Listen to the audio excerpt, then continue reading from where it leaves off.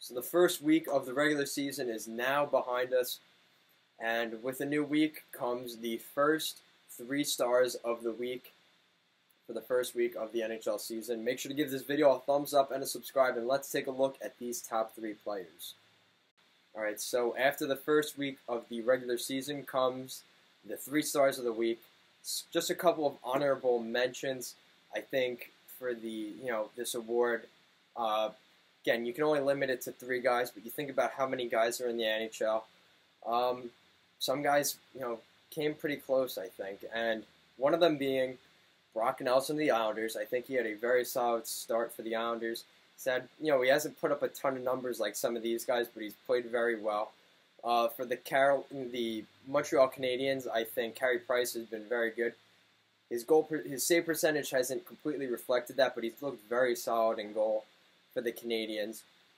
And this is one that really kind of baffled me that he wasn't in here. But again, some of these guys played very well. It was difficult for this decision. But Blake Wheeler, who already has 4 goals on the year, definitely interesting to see him not make it up there. But again, the competition just played so well this week. Blake Wheeler kind of fell off the rim on the end there. So that was a couple of honorable mentions. Let me know, who do you think should have been the 3 stars of the week. But the NHL has decided, and here we go. So number 3, we have Austin Matthews of the Toronto Maple Leafs. He has 5 goals, 5 points in 2 games for the Maple Leafs. So in only 2 games, he had that little bit of a thing during the training camp. He pulled his pants down or whatever. He's not a good leader. He gets captaincy taken away from him. He comes right out of the gates, and he puts up 5 goals just to shove it in everyone's face.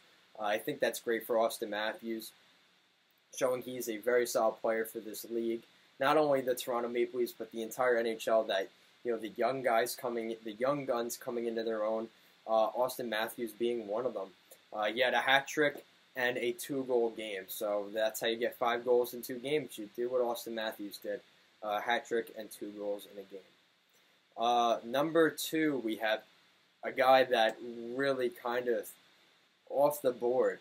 Again, he's a very solid player. I'm not completely shocked, but man, Anthony Mantha at number 2 of the Detroit Red Wings has just started the season off like I've never seen Anthony Mantha play this good. But he ended the season, remember, he did end the season very solid with the Detroit Red Wings as well. That's kind of why Jim Rutherford of the Penguins was checking him out before the end of the season. Anthony Mantha has 5 goals and 2 assists. You do the math, that's 7 points already for Anthony Mantha. A very good start. He had a 4-goal game last night against the Dallas Stars. What a start to the year, man, for Anthony Mantha. And the Detroit Red Wings looked pretty solid starting the year. They're undefeated. They beat some good teams. They beat the Nashville Predators, and they beat the Dallas Stars. So 2 pretty solid Central Division teams. They go out on the road, and they take care of business. And then number 1 for the 3 stars of the week, Mika Zibanejad of the New York Rangers. 4 goals, 4 assists, 8 points in 2 games for Mika Zibanejad. He scores a hat trick against his former team, the Ottawa Senators, in Ottawa, just to add salt to the wound for the Ottawa Senators. If things have not come bad enough, you have another guy just throw salt right in your face, right in your mouth. Leave a bad taste for the Senators to start the year. But for Mika Zibanejad, unbelievable performance for him so far. He played well in the game against the Winnipeg Jets as well. He has looked very solid. And, him, Artemi Panarin, have played unbelievably well so far for the New York Rangers. That's going to be a very good top line in the NHL with Capo Caco.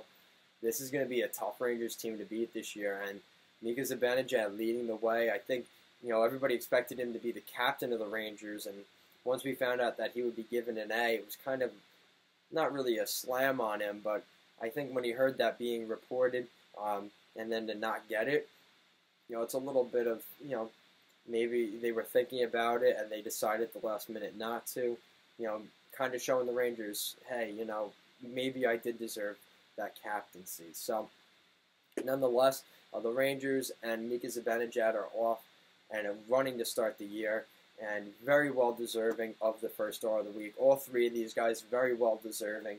Not too much of a surprise. Again, like I said, Blake Wheeler, I think, would have been a contender if one of these guys did not start off so well. I think he was a 4th or 5th pick, definitely. But let me know what you guys think. Do you think Blake Wheeler got snubbed? Or if not, what do you think of this order? Do you think, Mantha could have been one? Honestly, I think Zibanejad pretty clearly, he has the most points. And just doing it against the Senators, it's a great story for Zibanejad to start the year. Not getting the captaincy when insiders were saying he was likely getting it. Great start for the Rangers and Zibanejad. So let me know what you guys think in the comment section down below. Do you like the order? Would you change it? And if you would put someone else in there, who would you put in? So thank you for watching. Make sure to give this video a thumbs up and a subscribe. Check out our Instagram as well, @GoalLineHockey. Thank you for watching, and have a good day.